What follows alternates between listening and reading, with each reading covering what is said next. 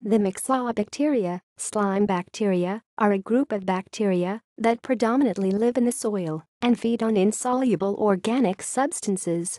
The Myxobacteria have very large genomes relative to other bacteria, e.g. 9-10 million nucleotides, except for Anaeromyxobacter and Vulgatibacter.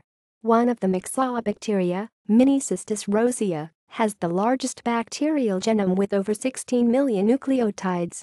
The second largest is another Myxobacteria, Sorangium cellulosum. Myxobacteria are included among the delta group of proteobacteria, a large taxon of gram-negative forms. Myxobacteria can move by gliding.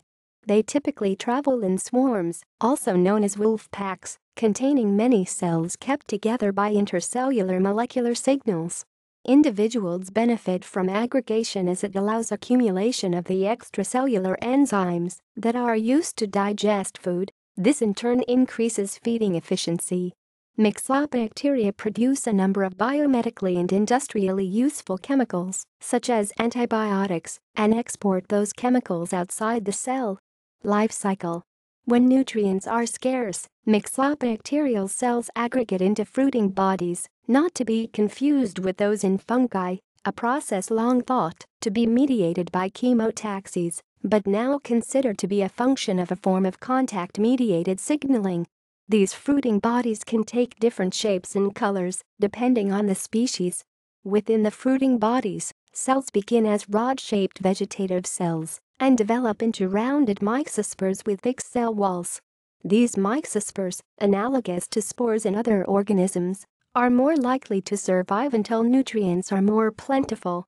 The fruiting process is thought to benefit myxobacteria by ensuring that cell growth is resumed with a group, swarm, of myxobacteria rather than as isolated cells. Similar life cycles have developed among certain amoebae, called cellular slime molds.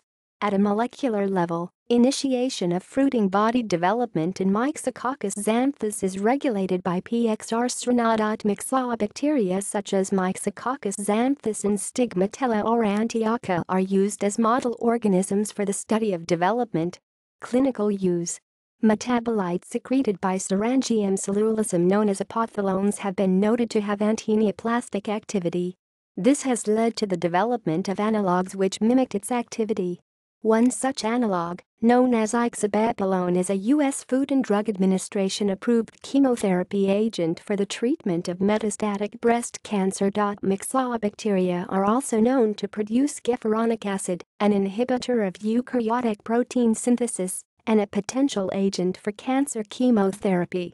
References. External links. The Myxobacteria webpage. Schwarmentwicklung und Morphogenes bei Myxobacterien on YouTube. Myxobacteria form fruiting bodies on YouTube. Myxococcus xanthus preying on an E. coli colony on YouTube.